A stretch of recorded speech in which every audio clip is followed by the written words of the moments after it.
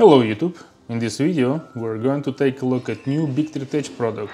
It's rather not to be an essential part, but fun one. This is a Knomi. And this video is going to be quite short because there's not a lot to talk about. It's very simple setup, very simple model, but again, as I mentioned, very fun. Let's open the box, and inside of the box you have a screen itself. This one, if I'm not mistaken, using ESP32. Yes, exactly. That's what we have here. It's a Wi-Fi powered model, and this device is actually a little IoT device that connects to your printer via IP address, and I will show you how to configure it. This is super simple. And we also have little power cable here. This device operates between 5 and 24 volts, and screen resolution is 240 on 240. Quite light, I think about 15 to 20 grams. We can get into the specifications a bit more. We have USB-C cable that allows us to do initial configuration, or if you have USB-C going to your Toolhead, you can use that to power the device. Power connector. I'm using SBB 2240. That's how I'm going to power the device. And we have a button here to reset, to boot. To use this device, you will need to print 3D parts. And one of the issues I have found that original CL has this part a bit tilted. I think guys in BIGTREETECH repo will fix it very soon, but you can find link into the description to the issue where the person actually listed those two parts being separate. It's printed pretty well, exactly the same size. I hope this screen is not going to limit the flow. That's at least what BIGTREETECH mentioned on their website, and I don't think we have to talk more about it. Let's just try to plug it in. And now we're going to do like a full reset. I have a power bank here. Just again, simple USB-C. I'm going to reset the device now by holding a boot button. And it says it lost the connection. Here you have BIGTREETECH Knomi. You connect to it and automatically get the web page. And that web page, super simple. So you put your Wi-Fi network, your Wi-Fi password, and the IP address of the printer, in my case 98.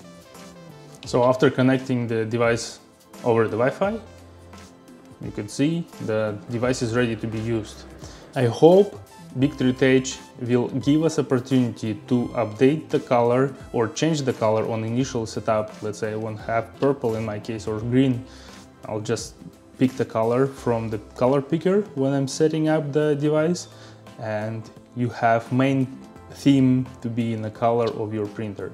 So from that point, it is connected over our 3D printer, and everything we have to do is just put the device on Toolhead.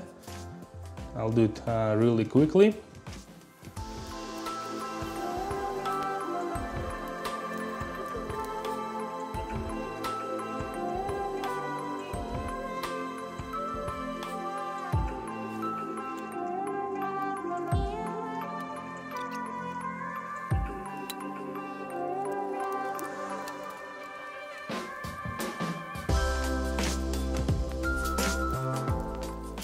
So I have assembled the Toolhead.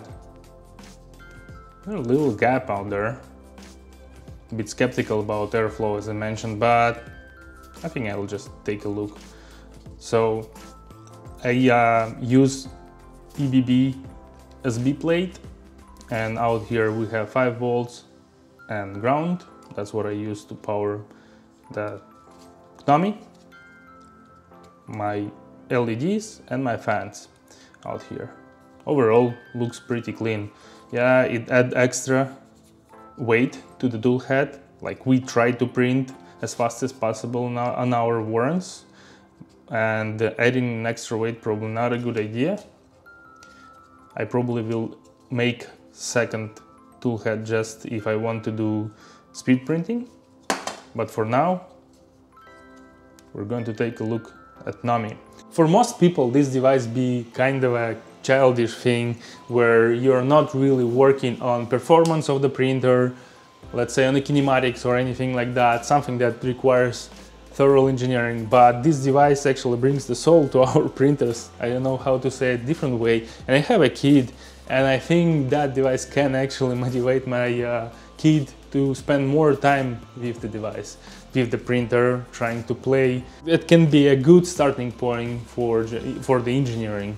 Also, for me, this device makes my printer screen obsolete, because usually I use it to monitor the temperature or something like that. I never use it to start the print. I use my computer, and if I can output more information there, that'd be super cool.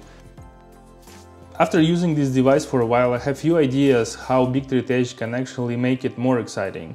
The first, we need better documentation in how to set up developer environment, so I can build my custom firmware for this screen and upload it easier. Also, there is no easy access to the KNOMI. If I again want to flash new firmware in it, I have to disassemble the whole thing.